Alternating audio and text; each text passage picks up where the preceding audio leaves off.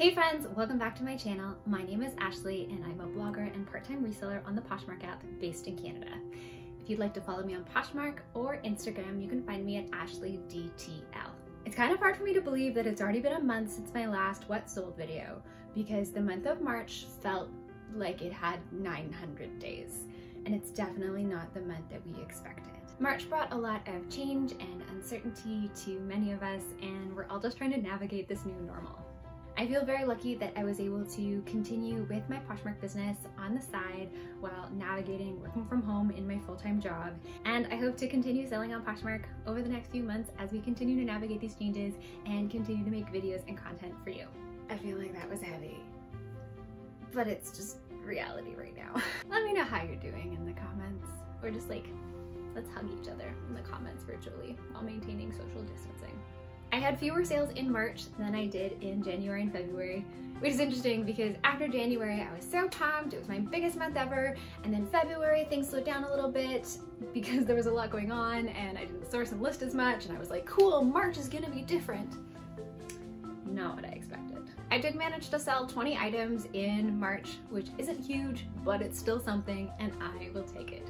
So here's what sold in March. Spoiler alert, I sold a lot of jeans, which is funny because everyone's been talking about wearing leggings. First item that sold were a pair of Fidelity jeans. They were the mid-rise skinny jeans. They sold on an offer to liker for $25, and they'd been sitting in my closet for a couple of months, so I was happy to see them go. Something that I missed in my February video was another pair of Fidelity jeans that sold, and those were the only two pairs of Fidelity jeans that I had in my closet. I don't think I would pick up that brand again unless the style was really compelling and I got them for a great price. Next up was a bundle. This was a super random bundle that sold for $50. Many of the items in the bundle had been sitting for more than 100 days in my closet, and a bunch of the items actually belonged to me. There was a Topshop metallic pink skirt in the bundle. There was a Just Cavalli button-down cardigan with ruffles. There was Nike Fundamental training gloves, like gloves that you would wear for weightlifting, and a pair of pink Stronger Everyday low-rise workout pants. Those pants had been sitting in my closet. I think they were probably one of the very first things that I listed. They've been in my closet for 187 days, and finally they had a new home. So that bundle sold for $50. Definitely a great deal for the buyer, and I was happy to see those items go and make a great bundle sale.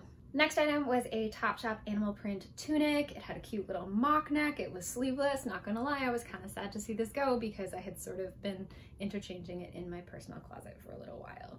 This sold for $15 on an offer from the buyer. I have enough animal print in my closet. I maybe feel differently about animal print these days thanks to Tiger King.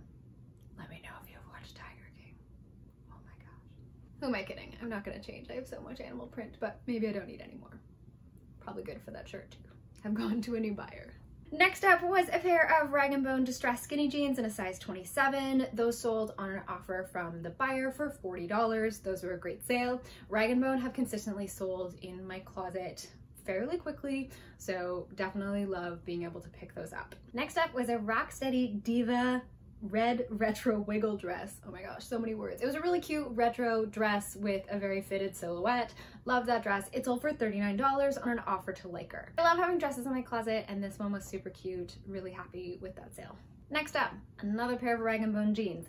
These were the 10-inch skinny jeans in a size 24, so they were a smaller size, but they still sold very quickly. They sold in 4 days. 4 days. So yeah, these sold on an offer from the buyer for $30, and even though they were a smaller size, they still sold really quickly. Another pair of jeans that sold in 4 days. These were the Citizen of Humanity Ariel jeans. They were a mid-rise skinny jean. I wasn't sure how they would do because I wasn't familiar with that style, but as I said, they also sold in 4 days. Those sold for $30 on an offer from the buyer. Another pair of jeans off to a great home. Next two sales, also 2 more pairs of jeans to 2 different buyers. The first was the Paige Hoxton ultra skinny jeans in a size 31, offer from the buyer for $40. Those have been sitting in my closet for a little bit longer, but had gotten a lot of attention, so I was definitely happy with that $40 offer. And the next pair of jeans that sold were the Rag & Bone Stiletto bootcut jeans in a size 28. These sold on an offer to Liker for $35. And those, again, only sat in my closet for about a week and a half. I wasn't totally sold on the bootcut style, but I figured because they're Rag & Bone, they might do okay, and they did. So I don't know, Rag & Bone jeans in Canada do very well for me. Let me know in the comments below if you've had the same experience or if they've sat a little bit more for you. But as you can see from my sales this month and previous months, Rag & Bone jeans do well. Next up was a Lululemon piece. It was the Lululemon Transparency jacket in a green color that sold for $32. The buyer and I went back and forth a little bit on the pricing. We landed at $32. That had been sitting in my closet for a couple of months, but I think it's more of a seasonal item. I can see someone wanting to wear that jacket in the spring. Maybe they would use it for running or walking outside. It was a really cute jacket. The next item that sold were my biggest sale of the month. These were the Tory Burch wedges. They were a snake print cork wedge in a size 9. They were a very cute item. I paid up for them, but I had a good feeling that they were going to do well in my closet because they're a really cute shoe. And again, I think once it's getting a little bit warmer, people were thinking about wearing wedges. These sold for $75 on an offer from the buyer, and they just sat in my closet for about a month. So really happy with that sale, and it was nice to have a $75 sale on that item. I do like selling shoes. I don't have a ton of them in my closet. I think my only challenge comes from shipping shoes. I want to make sure that the shoes are safe, that they don't get damaged, that they don't, bonk together. So usually when I ship shoes, I put them in a box with lots of padding. I like to wrap each individual shoe so that they are safe, and then add padding in there as well. I try and recycle packing materials I get from other packages and hold on to them. And so then when I have to ship something weirdly shaped out like shoes, I have lots of filler that I can put in the box with them. I've only ever had one mystery bundle in my closet, and I sold it this month. It was a mystery bundle of workout clothes. These were a bunch of items from my personal closet that I just didn't wear anymore, and I had listed a couple of them early on in my Poshmark selling days, and they didn't get much attention, so I just threw them into a mystery bundle. Someone sent me an offer for $30, and I was like, cool, this is great, and I hope that they enjoy things that were in the bundle. Next up was a pair of Free People jeans that had been sitting in my closet for quite a while. I feel like when I started reselling, everyone was like, free people, and I don't know, maybe just not Free People denim. These had been sitting in my closet for 113 days, and they finally sold on an offer to Liker for $20. And they had patchwork knees, they were kind of cute. I don't know, I'm not sure about Free People denim. Maybe if it was a more trendy style, but these are gone now, and that's excellent. Next up, you guessed it, another pair of jeans. These were a pair of 7 for All Mankind dojo jeans that had been sitting in my closet for a while, which I was sort of surprised at because I've sold a few pairs of dojo 7 for All Mankind jeans, and they all sold fairly quickly, but these ones sat for whatever reason. These ones sold on an offer to the buyer for $30, and yeah, I don't know. I feel like I had more certainty about dojo jeans. Now I maybe don't feel as certain. We shall see if I get to pick them up in the future. Changing things up just a tiny bit, these were a pair of Free People denim shorts. I think I shared them in a haul video recently where I said I was adding some shorts into my closet. I got an offer from the buyer for $15, and I was happy with that sale. They were a really cute pair of shorts. Next up was another Lululemon piece. This was a pair of Lululemon crop pants. They were the cool to street crop in blue denim, size 8. I actually sold these on Closet Clear Out for $28.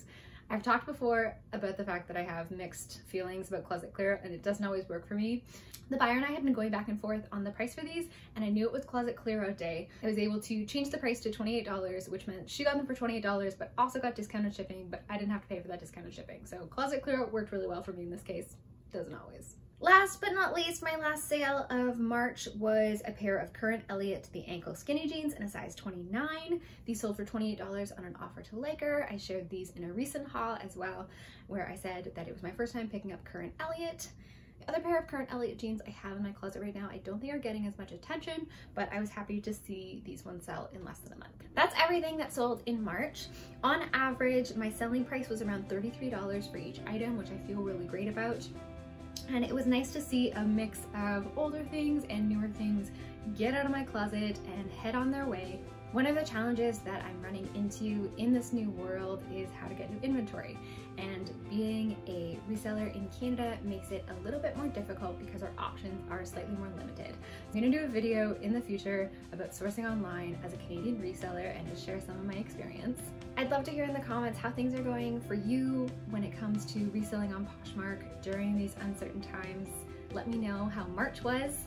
Thank you so much for watching. If you enjoyed this video, I would love for you to give it a like on your way out, as it really helps me out. I'm really thankful that I'm able to continue with my reselling side hustle during these difficult times, and I look forward to creating more content and sharing my journey over the next few months. Stay safe, stay inside, and I hope you have an amazing day. Thanks so much for watching.